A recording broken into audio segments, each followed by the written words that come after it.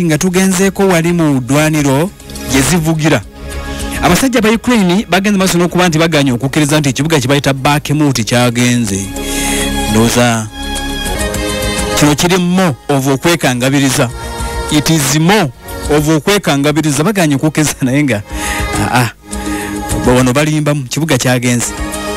nga tugenda maaso n'okuba ntufuna atulize okuva mu ggwanga eritibwa Ukraine baganya okukkiriza nti ekibuga kyagenze era amyuka Minister w'ensonga z'ebyokwerinda munda mu ggwanga bamuyita Hannah Maria agambye nti our forces are still advancing. Amagye gaffe gakyagezaako okulabika nti galumba ne bamugamba nti galumba wa lwaki olimba ensi agambye tukyalumba tetunnaba kukkiriza ekibuga kye bayita Bakhmut tekinnaba kugwa mu mikono gy'abasajja abalasa ne bagamba nti yogera amazima g'oni Maria yogera amazima. Hannah Maria ye minisita omubeezi w'ensonga z'ebyokwerinda agambye tukyayina amagye gaffe gakyalumba ffe Abayukraine tetumala gakkiriza. Ebirwe byonna atuwuliriza emikutu egy'enjawulo egy'amawulire egyakkiriza ddala negigamba nti ekibuga ekiyitibwa Bakhmut finally kyagenze emikono gy'Abarasha. Naye nga Ukraine bo bagamba nti ababadde bakyagezaako okulumba. Kakati okumanya nti Ukraine eri mu kwekangabiriza obusajja bwagimaliriza e Bakhmut kati waliwo olukwekula amalungi. America ne Bungereza n'eggwanga etibwa German mangu nnyo beekubidde obusimu ne bagamba nti bannaye akasajja ka Putin ne mukawulira Macron ogamba oti esimu eva Biden ogamba oti anti ndi bulungi owaaye gwakulembere Bungereza oli oti anti ndi bulungi banaye Ukraine tumodde ebyokwansa naye akasajja ka Putin ne mukawulira nga katabuse kikitukoze tutya tulina buli kimu omusajja tumwadde buli kimu naye bwabanga Putin ekyasobola okuwamba ebibuga kitegeeza nti ateekwa okuba nga ekyo nga bwakimaliriza Bakhmut ateekwa okuba nga agenda walala ate we yawamba takkiriza muntu yenna kuddamu kukola kikusembera tuli kuki kati atuwuliriza waliwo olukwe waliwo okuteesa okugenda maaso wakati w'amawanga ana amanene that is German eggwanga etibwa Bufalansa Bungereza ne America baagala kukola balina bye bagenda maaso n'okuba nti bakola security deal bakyabigattamu bwe bagatta bwe baawula balabe eggwanga balitwale balikuume ebyaddala baleete basirikale bakole ki. Putin ng'alabikanga ayongera okutabuka bagamba nti yaddenga Putin kimutwalira akaseera kanene okuwamba ekitundu naye one by one eggwanga eryo lyonna okulikola ki kati tebakitutte lightly. Ekibuga ekitibwa Bakhmut bwe kigudde emikono gya Putin batudde. Bungereza, America, German ne Bufalansa batandise okusala entotto nga bali bana kakati tebagendedde mu kago gwa NATO bagenda wetunalinda ebya NATO amawanga gonna ffe babedde mu nteekateeka ya NATO kasooke twetegeeze tugenda kukikula tutya baagala bafuuke bagalanters of Ukraine security bana security yonna y'eggwanga Ukraine bajeddize baagala kukisalawo kyokka bakimanyi nti kiyinza okuba ne implications ezitali nnungi mu kweddiza eggwanga lya Ukraine amawanga ganaana. Zelensky bamuleka akulembera eggwanga naye nga security amawanga ana gagitutte kitegeeza nti olwo muba mujja kubaamu ne deployment y'amagye aga Bungereza aga Bufalansa Germany ne America kakati bagambye nti batudde ku mmeeza tetunnaba kumanya kyekigenda okuvaayo naye nga bongedde okwekengera ekiyinza okuba nti kiddirira bagamba nti Putin bwe bamuleka n'agenda maaso n'okuba nti awamba nga bw'awaami Bakhmut yagudde Ukraine ebyokonsa bagibiwodde naye birekanga ebitayambye ennyo yadde nga Russia bamukandaaliriza okumala akaseera naye amala n'atuukiriza kati batudde wakati mu kupanikinga bagamba nti tetulina kuzingira buzingiza emikono mabega tetulina kukoma bukomi kulabika nti omusajja tumuwa ebyokwansa kuba buli ekyetaagisa tukimuwadde ekibuga Bakhmut kimulemerera kitya ng'ate buli ekikola kyonna abadde akirina kati basattira.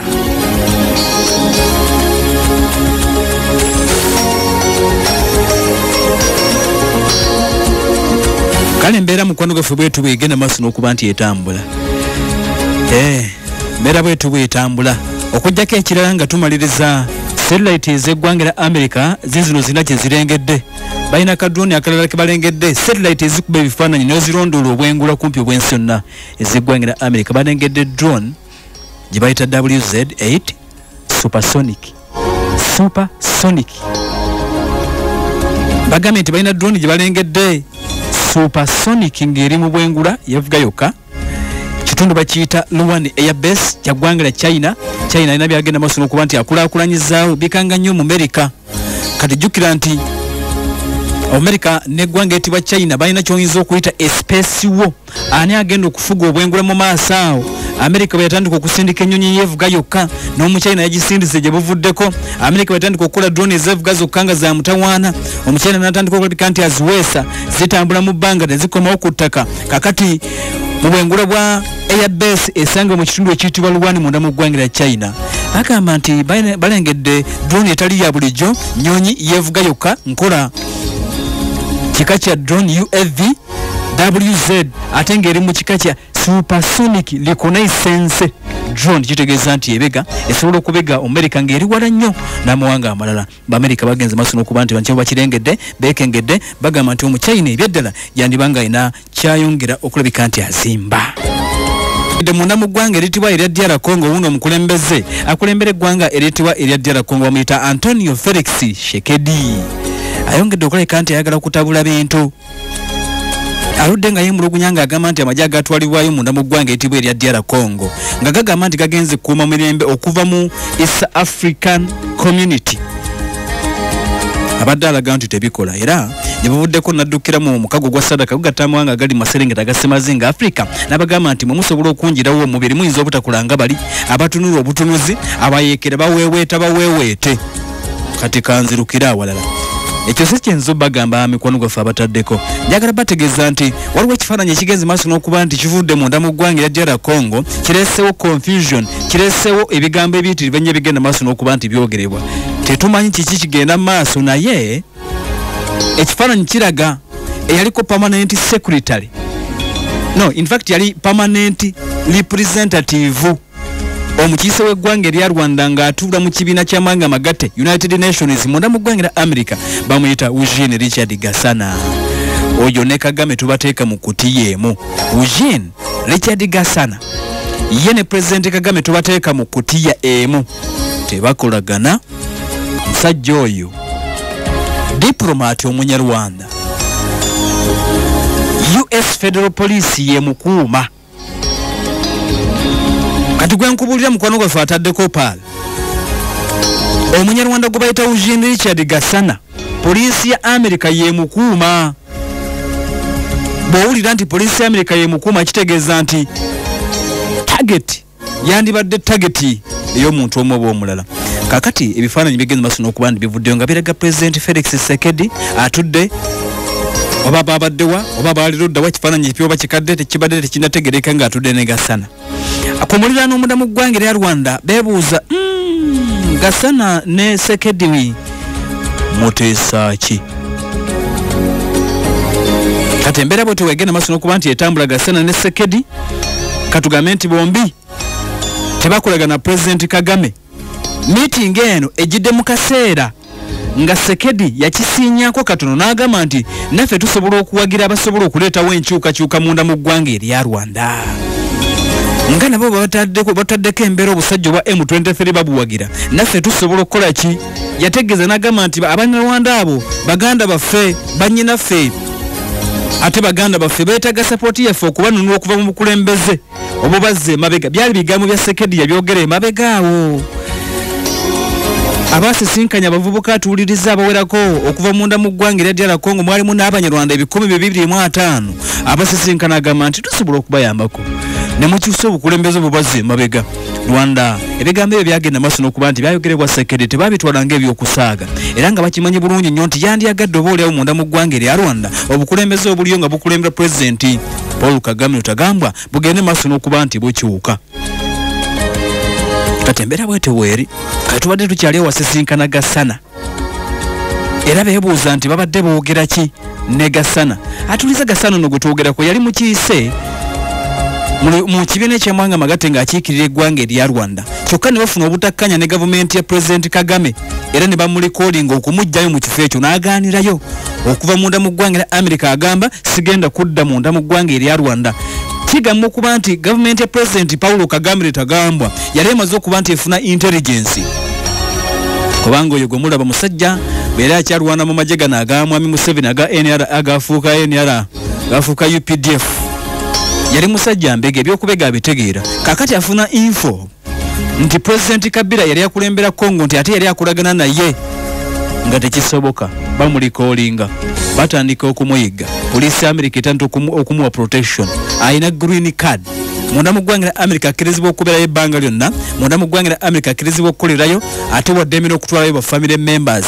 Rwanda takyalinnya ye ne gavumenti gyali aweereza kabwana ngo Eugene Richard Gasana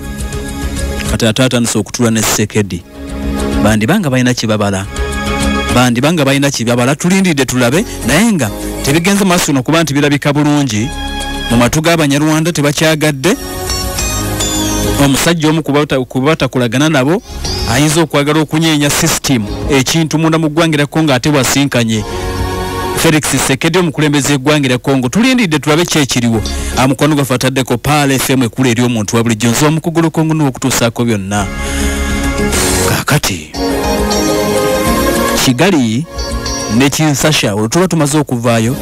tulabe bano ba Afon Kabinja Kapya nende poliisi kosa ebitongole eby'ebyokwerinda bibadde tebinnaba kutegeera ddala ani akiri emabega kino beeyita ba Afon osaaga ne Uganda buli lunaku tuba n'ekipya tuli kakati waka ekibuga ekikulu eky'eggwanga Kampala ababaka bongedde okusattira aba Afoni bano nga bwe beeyita Association of Tired Officers in Uniforms Afon tetunnamanya ani abakulembera kyokka poliisi egamba nti etandise okunoonyereza bagenda bawandiikira ababaka obubaka nga bukozesa simu okuva e Saudi Arabia endala ziva Dubai bujja ku simu z'ababaka bubagamba nti mwe muyisa amateeka mwe musobola okusinzira mu palamenti ne batwongeza omusaala bwemuba temukikoze masasa 8 oba mutuwe miliyoni 10 naffe tukoyi ba Afon bwe bagamba bwe beeyita akawungeza akayisa omwogezi wa poliisi mu ggwanga lino gwe bayita Fred Enanga yagambye akabinja ako olwedde kamazidde okuba nti katiisatiisa ababaka babiri Joyce baagala Ntuwatu w'Emitiyana n'omubaka Derek Nyeko baagala miliyoni 10 oba bafuna amasasi bagamba nti baagala palamenti y'eggwanga aba Afon erikognayizinga emirimu gye bakola tibasirikale baggwanga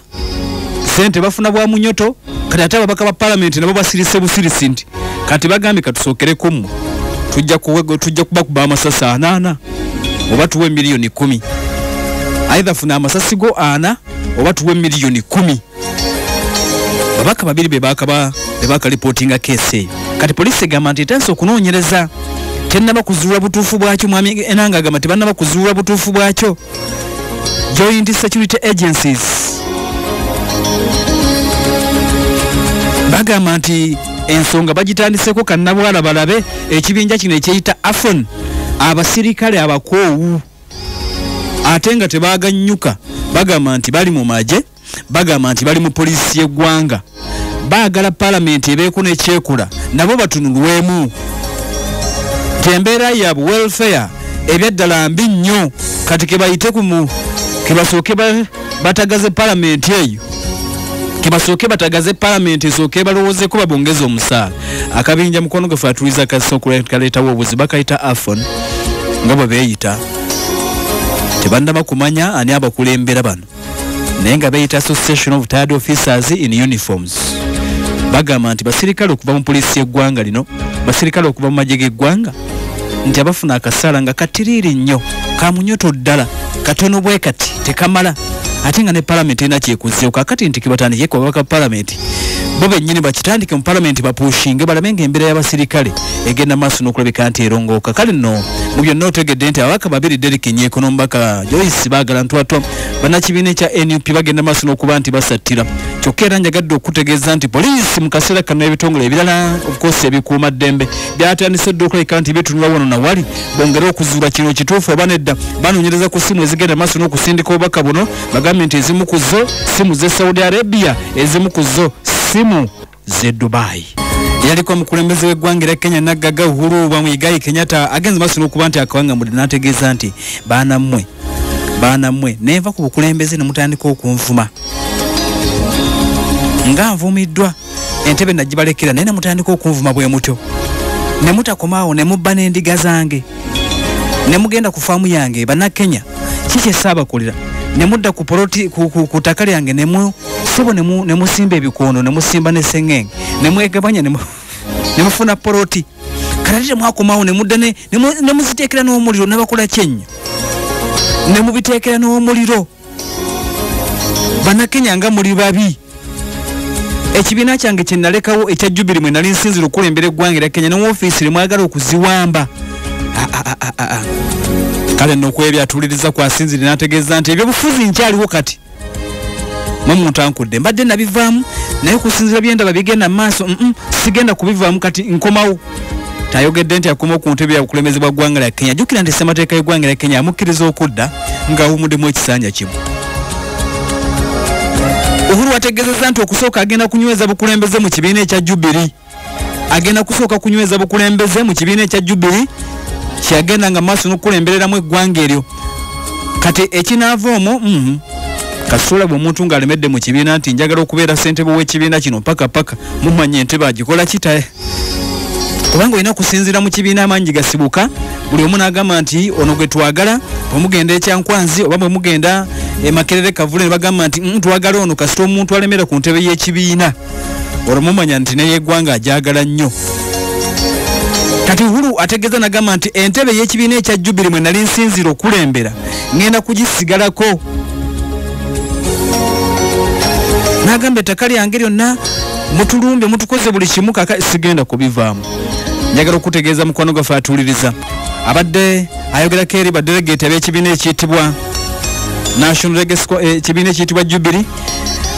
mu National Delegates Conference etudde n'alayira n'agamba nkyaliwo nali mbivuddemu naye bimugenda maaso n'okuba nti mukola sisobola bikola ki ngenda kusigalawo kati ngenda kusigalawo. So indicators zonna eziriwo ziraga nti omukulembeze ono Uhuru Kenyatta si musanyufu n'ebyo bigenda maaso. Abaana ne banvuma nga nvuddewo ne batandika n'okulumba famire yange ne batandika okulumba faamu zange ebintu byange babyonoone kati nkomawo. Atagambye nti akomawo naye agambye nti akyaliwo nnyo. Amukono gaffe atuliza we n'ataddeko Pala FM bannabyabufuzi bangi munda mu ggwanga lya Kenya bagamba nti ono entebe agikozesezza bubi nti ekifo kye nga retired president akikozesezza bubi yandibadde ebyobufuzi agenda maaso n'okuba nti abyesonyiira ddala gye buvuddeko. Yavaayo y'omu n'ategeeza nti ebyobufuzi tagenda bivaamu era ajja kusigala awuliriza mu Odinga kyagamba baba wasonga wajja okulabika nti abeera Uhuru Kenyatta yaliko omukulembeze eggwanga lya Kenya bwekityo bwe kiri myaka akyali mu mito asobola bulungi nnyo okudda bw'ogeraganya ku banna abalala abakulembera mu Africa bano ba Paulo Biya myaka 9 ono akyali mu 5 olabira ddala nga ebyobufuzi yabinnyuka ku makya entebe yagiwaayo nga bukyali nnyo kati bw'abanga naye ava mu Ssemazinga Africa y'omu n'abalala mwe bava musuubire okulabika nti akomawo.